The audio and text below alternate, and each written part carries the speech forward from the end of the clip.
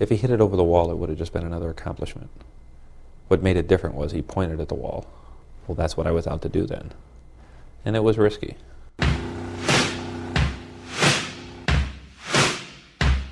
If you're in the game, then starts the word.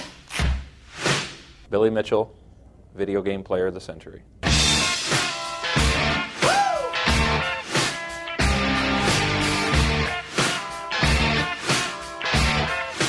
It's rather simple. If you want to get a perfect game, you walk up, you put your quarter in, you press start, you eat every dot, you eat every prize, every energizer, and on every energizer you got to get all 4 guys every time. If you miss a guy, you're done. If you miss a prize, you're done. You miss anything, you're done. You die 1 time, you're done. Just to give you an idea, watch how fast they turn back. And you got to get all 4.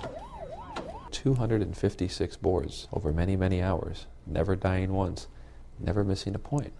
I had all kinds of people, oh, you can't do it. Oh, no one's ever done that. There's no way you can do that. Bet you can't. I'd say don't bet your life.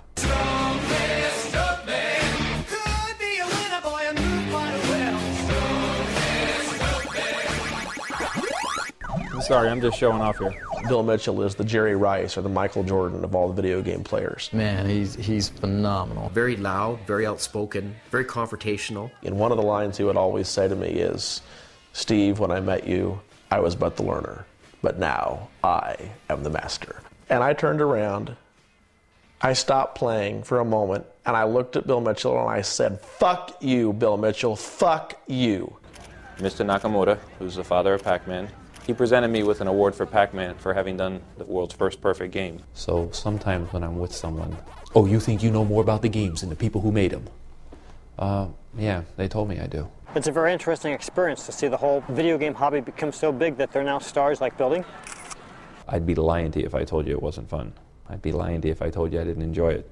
Look at him. He sticks out like a sore thumb. He's got, what is this? What do they call that hairdo? Business up front, party in the back. He has this hairdo like a country western singer. What do they call those? Short on top and long in back? That's a mullet. A mullet? That's called a mullet. The mullet.